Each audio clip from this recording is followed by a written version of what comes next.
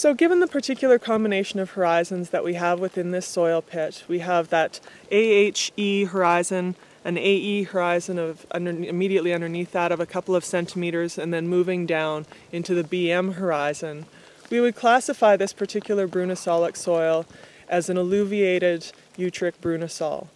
So what that mouthful says is that in the Brunisolic order, the grade groups are based primarily on a combination of the characteristics of the A horizon and on the pH of the soil. And so in the case of this particular soil pit, then we're saying it's a Eutric Brunisol based on the fact that in previous work that's been done in this area, we know that the pH of the B horizon is about 6. So the cutoff is around 5.5. So in this case, our pH is about 6, so we can classify this as a Eutric Brunisol. If it were less than 5.5, then we would say it's district, and that's what we would find further north of here in the Brunisols that have developed directly on the Canadian Shield, on the igneous parent material. The other factor that allows us to state that this is a Eutric soil as opposed to a melanic soil is the thickness of the A horizon. And so we do have a thin AHE here, but it is less than 10 centimeters.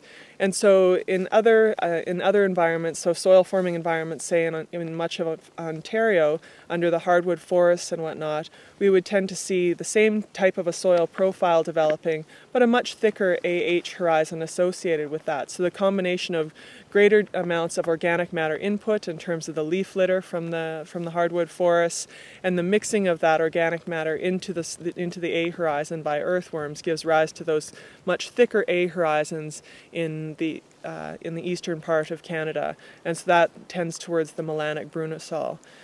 So this one, we know it's a Eutric because of the thin A horizon and the pH of around 6. And so in terms of the subgroup level, then we're calling it an eluviated Eutric Brunisol because of that presence of the AE horizon in there, the AHE and AE immediately below that. And so that allows us to say that this is an eluviated. If it were an orthic Eutric Brunisol, we would see a very similar soil profile, but we wouldn't have that evidence of eluviation in the form of an AE horizon. So there we have it. We have an eluviated Eutric Brunisol on a sandy fluvio-lacustrine deposit. And this is one of the dominant soil types throughout much of the boreal forest. So this, together with the Luvasolic order, dominates much of the boreal forest region in Saskatchewan.